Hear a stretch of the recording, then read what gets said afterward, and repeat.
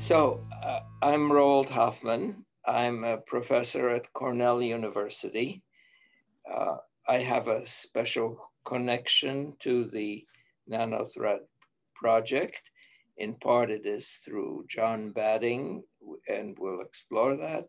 And part it is through the material. I have been at Cornell University for a long, long time, to be exact, 55 years.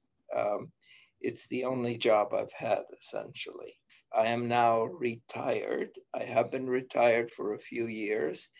I continued my work with postdocs, and that is when the nanothread work, some of it was done at least. And I am fed problems from former students, from collaborators, and I'm still very much part of the NSF-sponsored nanothread effort in thinking and talking to people who are involved. I'm a theoretical chemist. That being said, that covers a lot of different things. I'm interested in molecules of every kind and in applying the kind of qualitative thinking which has been a hallmark of my theory. I have gone through most of chemistry except for biochemical. I tend to call the kind of theory that I do applied theoretical chemistry, not because it is directly useful. We give people ways of thinking. We give people frameworks for understanding. And that is connection with understanding puts me in contact with teaching. So the teaching has been important to me throughout my career. When I was teaching at Cornell, as I said, I'm retired. Half the time I taught introductory chemistry at one level or another.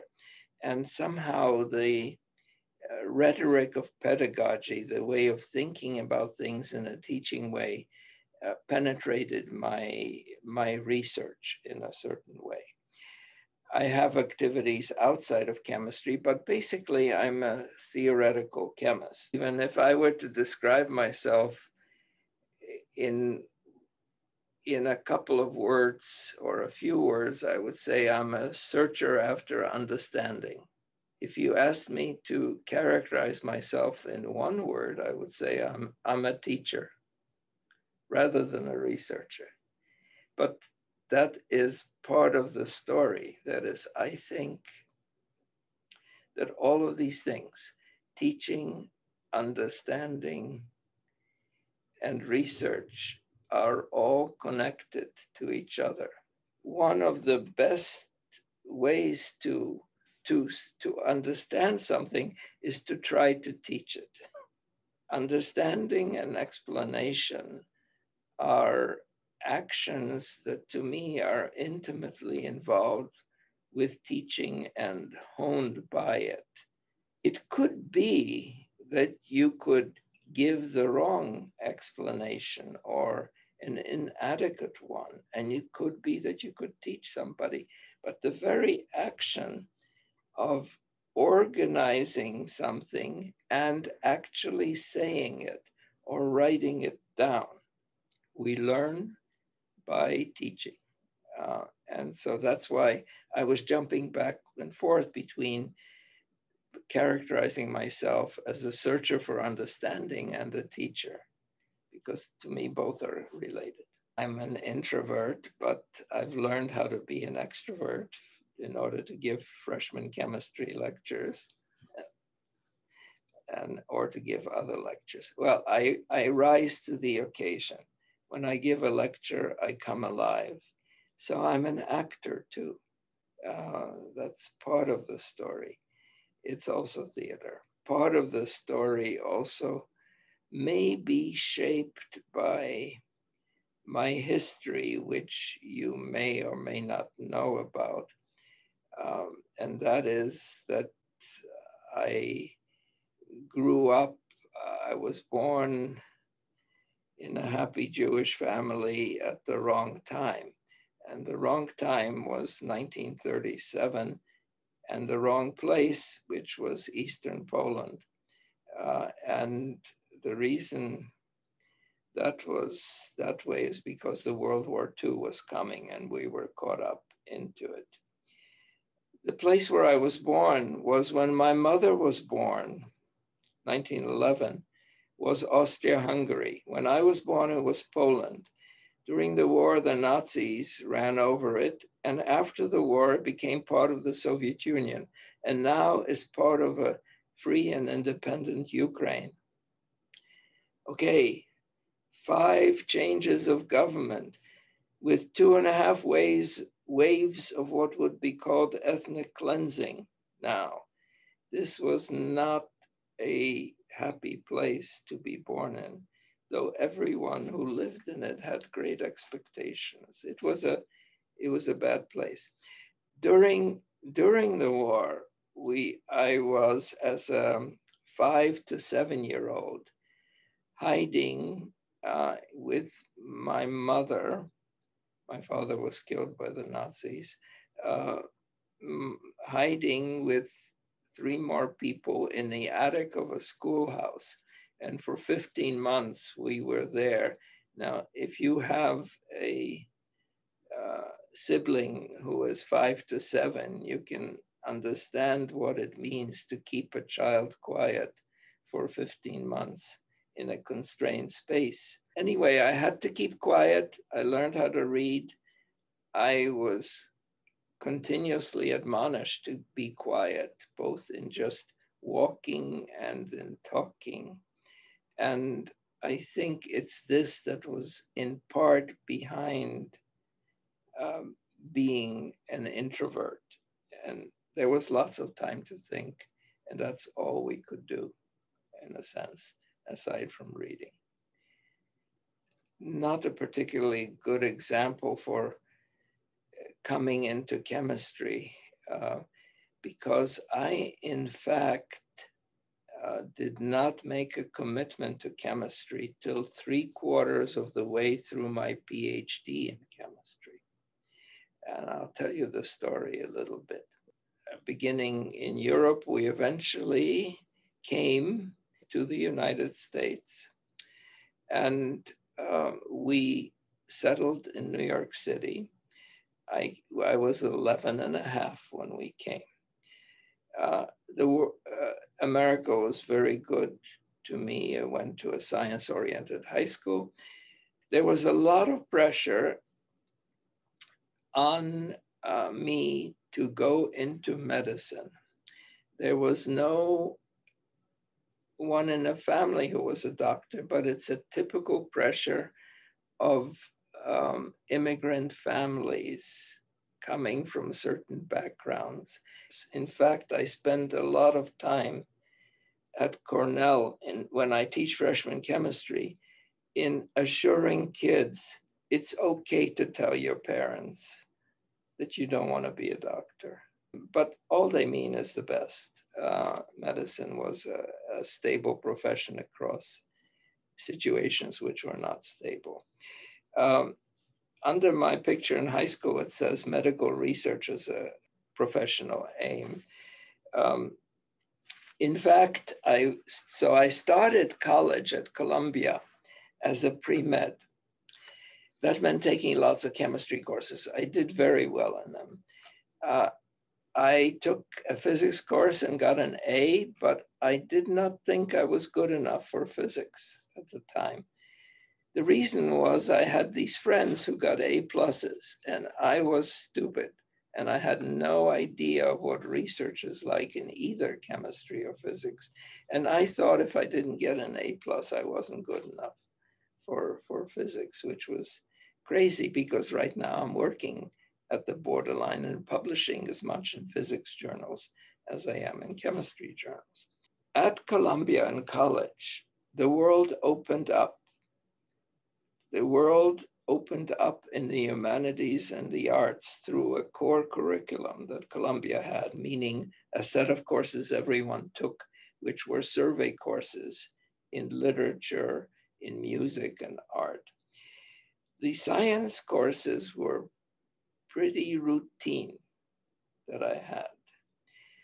But my interest in science was maintained by summer research jobs, the kind of things which today are called undergraduate research experience.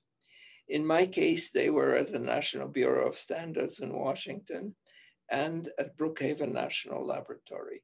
These programs exist to this day. They were an introduction to research. They kept me going. But I really was interested in the humanities and the arts. And one way of summarizing my career at Columbia was that by the end of it, I had worked up enough courage to tell my parents I didn't want to be a doctor. But I didn't have enough courage to tell them that I wanted to be an art historian. In fact, I went on to graduate school in chemistry. It was easy to do at Harvard, but I still didn't know that I really wanted to do chemistry. And I took a program in chemical physics. I took a year off in graduate school. Don't do this. To go to the Soviet Union. This is 1960. People don't take a junior year abroad in the Soviet Union. But there was an exchange program, and I was newly married. And my wife and I went to the Soviet Union for a year. When I came back, I made a commitment to chemistry. And it was the right field for me in the end.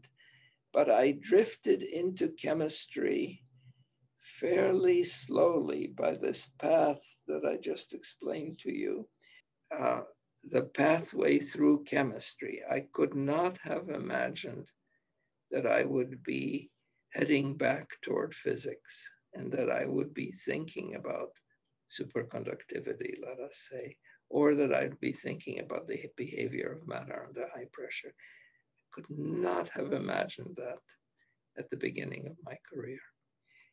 There is a point in the research when the project is not done. The references are not in place. The drawings are imperfect. I know there's a lot of work, but somehow there is a feeling that it has fallen into place and that you can see the end. Okay, that point is the most satisfying point. And it's enough for most of us to go through the hard work of getting it into shape. And then to have the paper come back and to see that other people are not happy with what you thought. And to realize that scientists, the referees, are not all born with logic. That is a real shock on the first papers that you write. But you get used to it somehow. It always hurts. We always know it can be done better.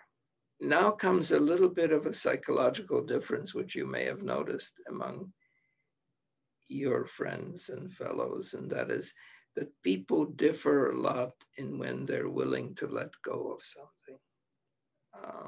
When they think this is good enough. It's never going to be perfect, but it's good enough.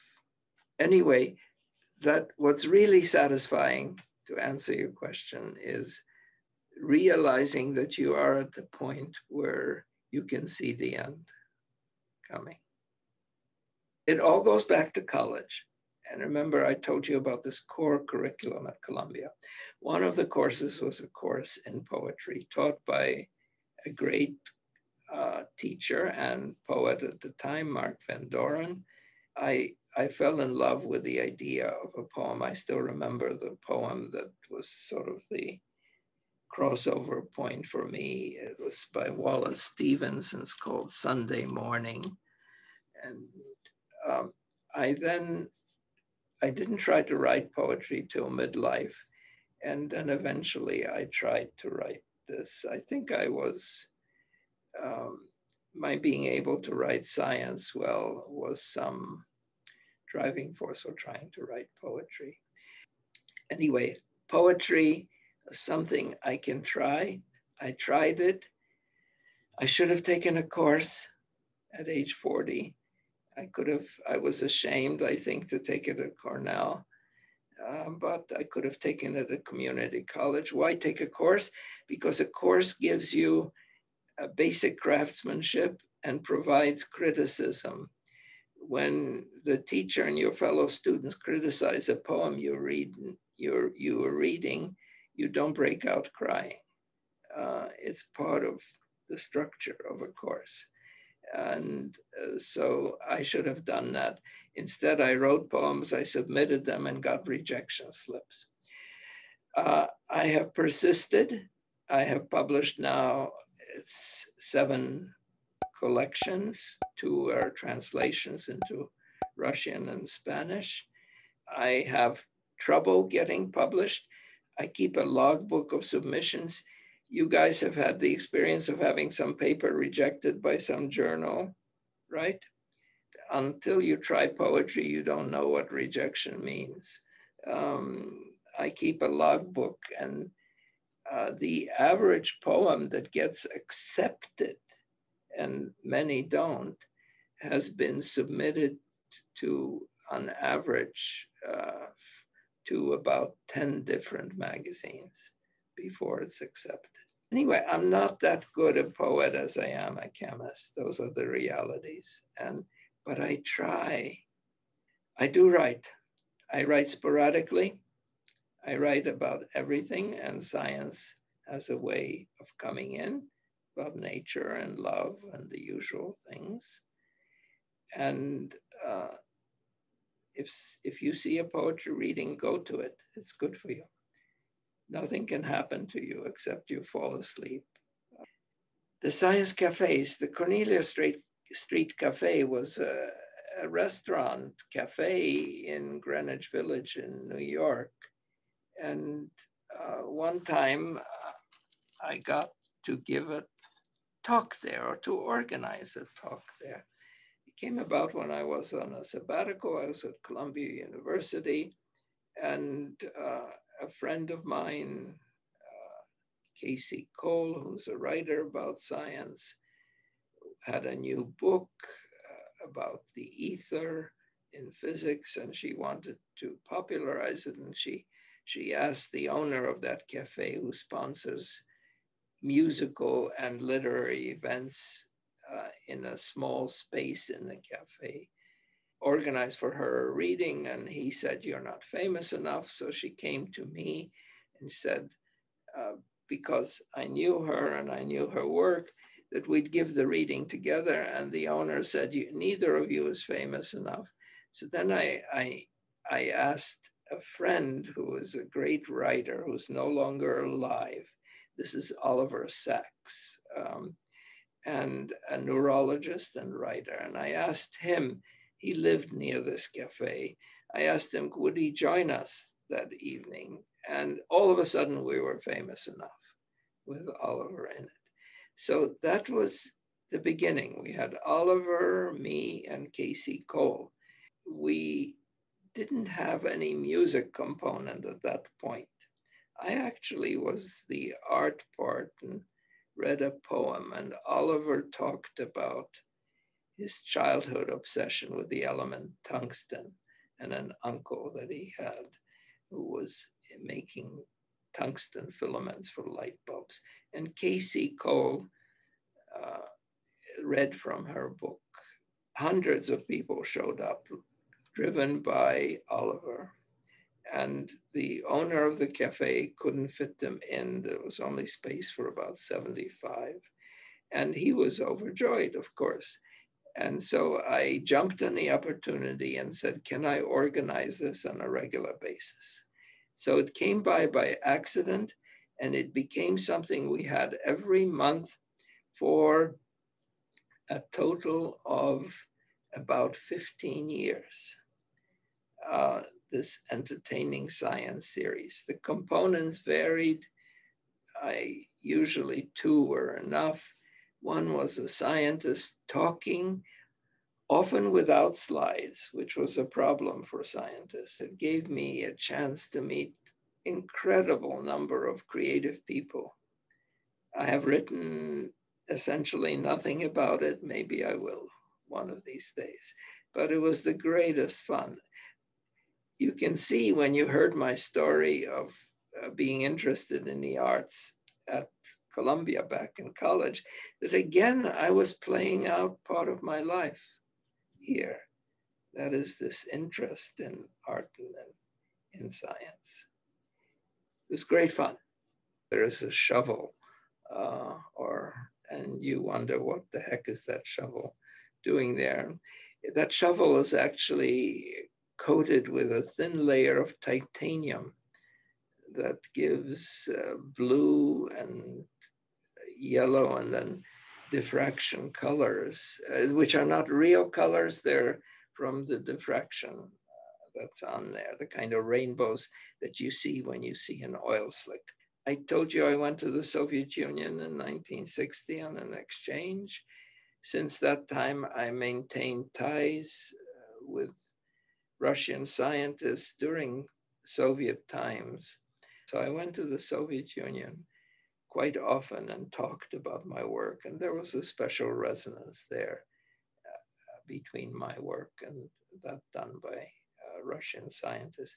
Anyway, 1990, the Soviet Union falls apart. As it fell apart, the scientists at various institutes, in particular my friends at the Institute of Organoelement Chemistry in Moscow, prime place for organometallic chemistry, they needed to make some money to support their research. So they started making souvenirs and peddling them. And we have these shovel heads. They electrochemically plated them with the titanium and then sold them. And the selling point was, this is what we need to shovel all the stuff that the world is giving us. And that's the shovel behind me. Right next to it, you cannot see it in detail, but to the right, as you are looking, there is a print of St. George slaying the dragon, a painting by Paolo Cello that hangs in Florence in Italy. And that's a connection to the art history that got me going in college. Right next to the right of it, maybe you can see, is a portrait of but you cannot see who is in that portrait. It's a photograph. It happens to be Kenichi Fukui, who was the guy who became a friend, who was a friend, who received the Nobel Prize in the same year that I did in 1981. And we can go through all of them. There's a Mexican mask of a devilish figure to the left of my ear. And there is a landscape right behind my head, which is an abandoned railroad track done by Neil Berger, an oil painting done by a friend. It goes on like that. Every one of those is part of my life. This video was produced by the Center for Nanothread Chemistry. In an effort to promote an inclusive and equitable research environment, postdocs and graduate students receive the opportunity to interview a senior scientist in the center to nurture new professional relationships during an informal chat with guided discussion questions during video production.